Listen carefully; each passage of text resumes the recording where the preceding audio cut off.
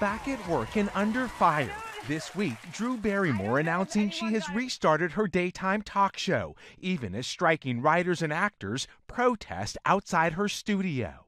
Hello, you are all looking so gorgeous. While SAG-AFTRA says the actress is free to host her show, the Writers Guild of America says Drew's show is planning to return without WGA writers. She's either returning with substitute writers or she's improvising, but either way, the Writers Guild wants to maintain as much solidarity and as much unanimity as possible.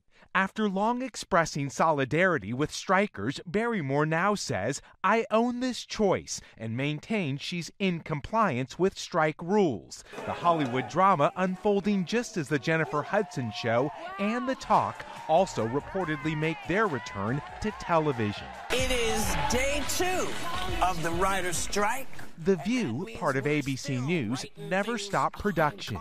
With the writer's strike in its 5th month and the SAG-AFTRA strike in its 3rd, there is concern over how long support will last amid a stalemate in negotiations. Today, hundreds of picketing strikers and actors were warned even more productions could resume amid their strike. It's hard. It's very hard. And with the passing of time, it's going to even get harder. Tonight, with no end in sight to the strike, writers are spelling out their frustration as some return to work. Miguel Almaguer, NBC News, Hollywood. Thanks for watching. Stay updated about breaking news and top stories on the NBC News app or follow us on social media.